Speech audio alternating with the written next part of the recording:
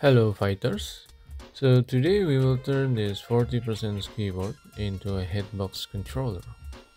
This is a modified version of Reviung 41 that is compatible with low profile switches. Also, I added a bit of silicone on several joint parts just to keep things simple. And for the switches, currently I use the brown switch, but I strongly suggest using linear switches. Apparently the brown switch requires too much actuation and may not be a good fit for a joystick. I have NiceNano as the Bluetooth controller and currently using the ZMK firmware, which unfortunately does not include a joystick function yet. Therefore, we need to replace the controller with a ProMicro since I've made a socket for the controller. So replacing should be straightforward. We just need a bit careful while inserting. Later we will install the QMK firmware, which includes the joystick features, to the ProMicro.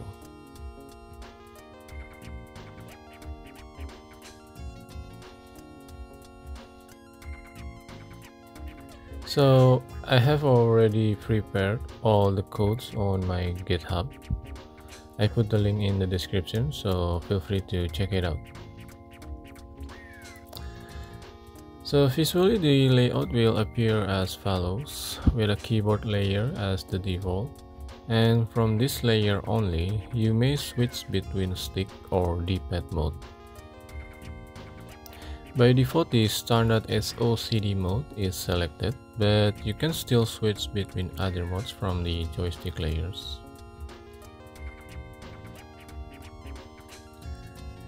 Next, before we continue installing, make sure you have everything set up, following all the instructions from the repository, and don't forget to plug the keyboard while flashing.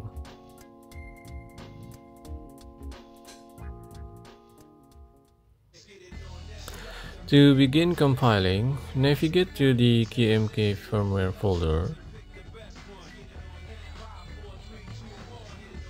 copy and paste the compile command, press enter, and wait until the process is finished.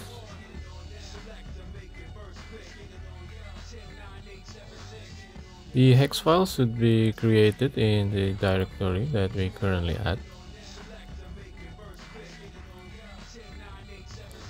Go to the QMK toolbox and open the newly created hex file. Don't forget to tick the auto flash option. Now I'm going to trigger the boot mode from the keyboard. The ProMicro going to blink several times and then a longer flash at the end, which means that you are finished flashing.